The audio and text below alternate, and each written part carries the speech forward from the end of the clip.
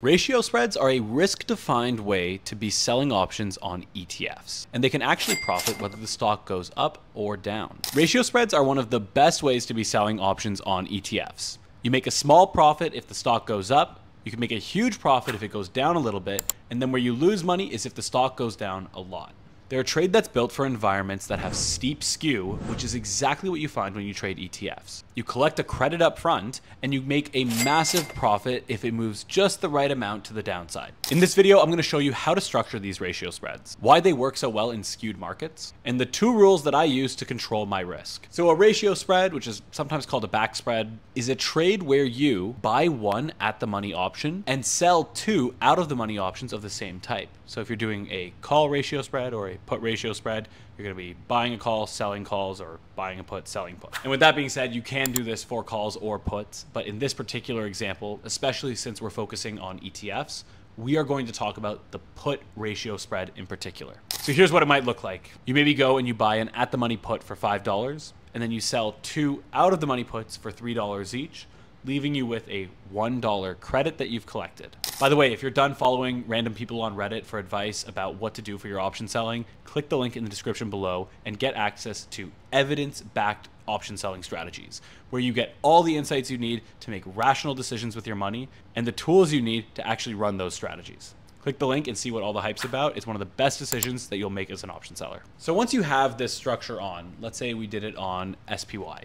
What happens if the S&P drops a little bit? Well, guess what? That is actually the sweet spot where that long put you bought is going to make a bunch of money, but those short puts haven't been hit yet, and therefore they're not going to make any money and they're going to expire worthless. That is where you'll get the maximum payoff. But if SPY starts to drop a lot, well, that's where you can start to get into some hot water, because those two puts that you sold start to really pick up in value and far outweigh the one that you bought, right? No trade is completely risk-free, and it's important that you understand where do you make money, where do you lose money. In this case, losing money happens when there's big moves to the downside.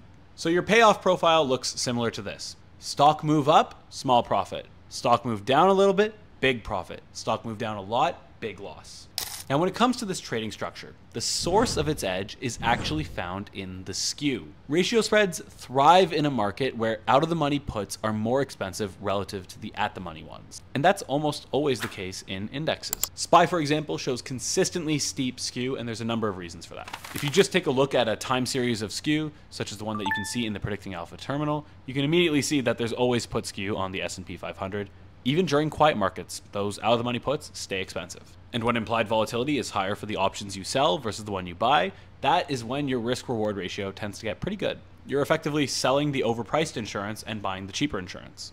Now, when it comes to choosing dates to expirations to trade for these ratio spreads, I typically look in the 30 to 60 day range. There's really three reasons why I do this. The first is that it allows you to collect a meaningful amount of premium. Number two is it allows you to do that without needing to go on forever. It's not like a trade that lasts an entire year. And number three is that by doing this 30 to 60 day window, it creates a wide enough range of profit to break even that there can be some movement, right? S&P can go down a couple percent and you're not yet worried about being in that loss territory. Now, something to remember is that this is meant to be a very low maintenance strategy. There's no delta hedging. There's no need to adjust the position. It's a systematic strategy that you can just keep rolling into new positions and collect a really great return. And so these longer DTEs give you more time for things to play out without needing to always be paying attention. By the way, if you want to chat with me directly about this strategy, if you signed up for an annual plan with Predicting Alpha, you can book a coaching call one-on-one with me where we can talk about any of the strategies of your choosing, and I'll give you my direct feedback on how to improve your performance. All right, now it's time to talk about risk management and how I make sure that I can run these trades safely. This is where most traders screw this up. Ratio spreads look really safe, and a lot of the time you're going to generate a positive return,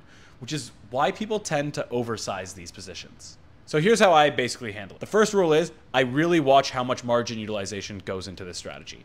I don't want to be using more than 20 to 30% of margin in this trade because there is a chance that things can go wrong, right? It's not impossible that the S&P 500 drops 4% in a day. That can happen. And in those cases, you are going to be taking a loss. And the second rule is I roll into a new trade and out of the old one when 75% of the time has passed. So if I open a 60 days to expiration ratio spread, and then 45 days pass, I'm going to close out that trade and roll into one for the next 60 days. The last filter I use that helps me control my risk is a VIX filter. If VIX jumps above 40, meaning it's gone to the roof, there's a good chance that we're seeing a market crash, I will just go ahead and close out all of my positions for this strategy. The reason is that even though there's a chance that things could rebound and the variance risk premium tends to still be present even during these really high volatility environments, it's simply not worth the variance to me at that point.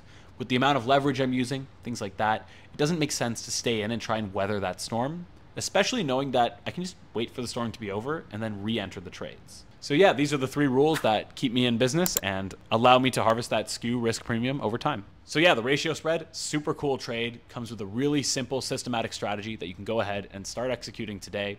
And if you have any questions about it, feel free to leave a comment in the description of this video. It's a cool strategy. I'd love to see a few of you get started with running it. It really will help you level up your option selling game. And so I'm here to help. Please leave a comment if you need anything. And if not, happy trading, and I'll see you in the next video.